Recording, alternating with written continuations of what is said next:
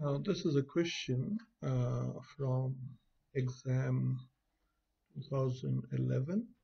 It was asked in 2011 and seems to be a gas-enabled function. So let's look at this question. So the function is f of x is equal to x squared minus 9 and g of x is x plus 5. So the question is find f of g of x, and you want to find what is g and c and d. So in the function f, you have to put the function g. So f of g of x,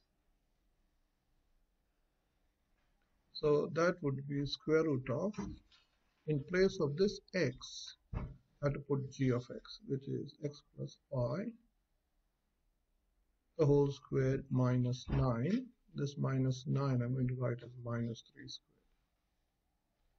So now using difference of two squares, this becomes x plus 5 plus 3, which is x plus 8, x plus 5 minus 3, which is x plus 2. So this is your f of g of x.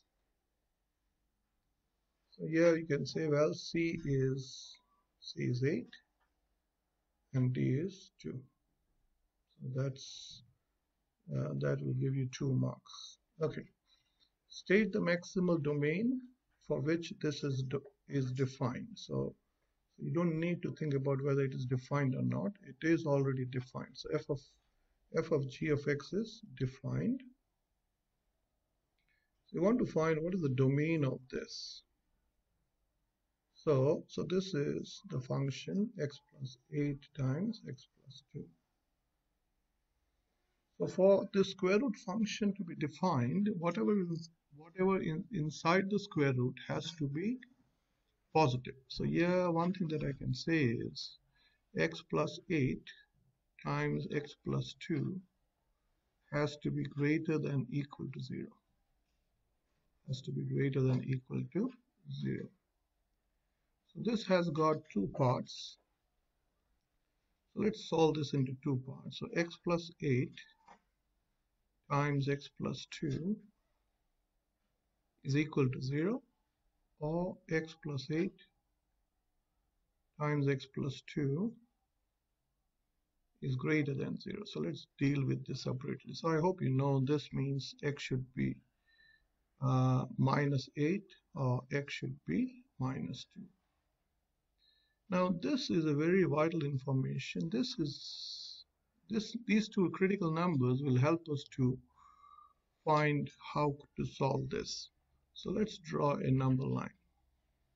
So if you draw a number line, so the critical numbers that we have is, let's say this is 0, this is negative 2, and this is negative 8. So the question is, these two are the numbers that we are accepting. So we are happy with this minus 8 and this minus 2. We are accepting these two numbers. So well, I can divide this number line into 3 areas. So this is one to the left of minus 8. Then I will say this is in between minus 8 and minus 2. So this is the red area. And let me take this, the blue area, this is the third area. So we are going to do trial and error or guess and check to decide when would this be positive. So let's say if x is less than 8, if x is less than minus 8, okay, so let's say if x is say minus 10, you can pick any value which is less than minus 8. So if you put minus 10 here, this is going to be negative. This is going to be negative, and this is also going to be negative. And negative times negative is positive. So we are accepting x to be less than minus 8. Okay. What happens if you take a number between, let's look at this area, this number. So if x is equal to, let's say, minus 1, okay, not minus 1, minus 5. X is minus 5. So we are picking a number, minus 5 say comes here. If you put minus 5 into this, minus 5, negative 5 plus 3 plus 8 is positive 3. And this is going to be negative 5 plus 2 is negative 3. That has to be is less than 0. So we cannot accept this. So X, we are not accepting any numbers in this area.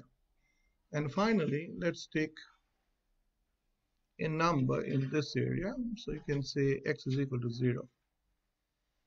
Okay, you can take any number, you can put X is equal to 10 or 100 or whatever. So if you put here, this is going to be positive and this is also going to be positive. That means positive times positive is positive. So what's the answer? So the answer is X is less than equal to minus 8 or X is greater than equal to minus 2, which can also be written in an interval form. The interval form, I'll also show how you can do this on a calculator. So this can be, this is from minus infinity to minus 8. You have to include minus 8 union minus 2 to positive infinity. So this is how you do it without a calculator. But this question can be done on a CAS. Okay, so get a CAS out. So let's define f of x. So f of x is defined as let's see, what is f of x? F of x is x square root of x squared minus 9. So shift square root of